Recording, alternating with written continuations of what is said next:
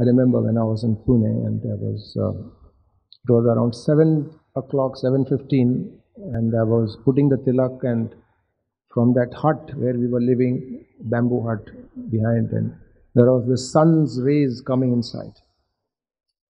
And I like nature and beauty and things like that. Naturally, everyone does. So looking at the sun's rays coming in, I was so inspired. I said, just look at the beauty of the sunrise. So there was a devotee, he was saying, Prabhu, you should not appreciate material things. Because if you do, you will be stuck in this material world. So I became okay. That's stuck in my head. But then when I read the Srimad Bhagavatam, I realized that it is not so.